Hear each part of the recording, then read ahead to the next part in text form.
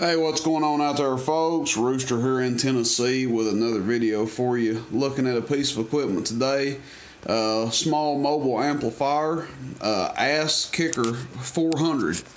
It's 4 transistors. Now, as far as what's in it, I can't tell because it's got a copper strapping going over the transistors on the inside. But from the output of it, we can probably assume that it's 1446s. Or maybe possibly MRF 455 transistors, but pretty stout little amp here. We're going to drive it with our Galaxy 44, doing about 35 watts peak. That's what we're going to kick into this thing. And this amp's in pretty good shape. It's got like a metallic flake looking color scheme on the cabinet. It does have a couple little brackets down here on the side if you're wanting to screw it down to something. The back of it's labeled for, antenna input and radio input. And it does have a wiring job on here that could probably be a little bit neater, but I'm sure whoever was using it before just wired it up with what they had and let it rip from there. But it works fine. The preamp does not seem to work on it. The receive light does work. All 3 lights on the front work.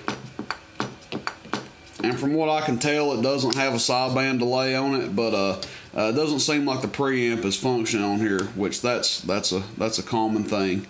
We're going to test it on high and low. I will test it on high and low on peak power, and we'll test it on high and low on average power as well. We've got a 500 watt slug in our meter over here. It's a 500 watt scale. We'll start out on high on average power, so we'll be looking at the middle scale. Hello, audio.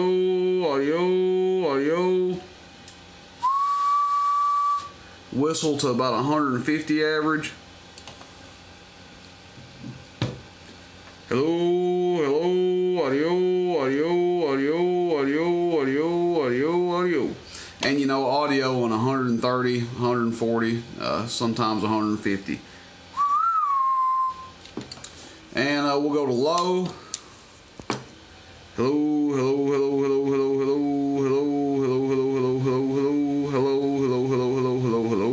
And a little bit less. And we'll go to peak on low. Hello.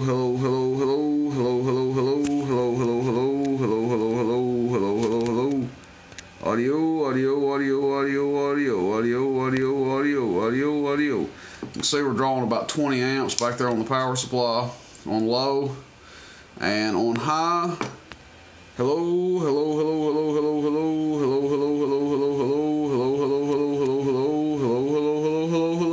about 24 amps. Hello, audio.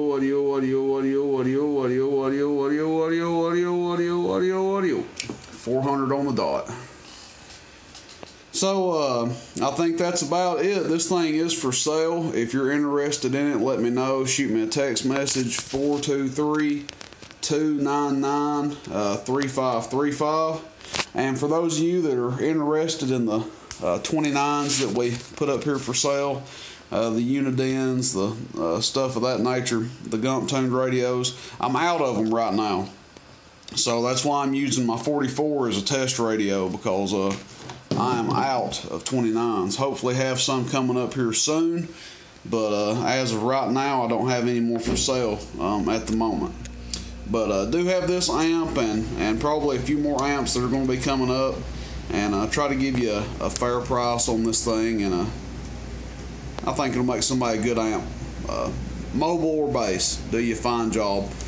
25 amp power supply will run it. Now I'm running my radio off that power supply too, so you figure probably about 22, 23 amps will run this thing okay.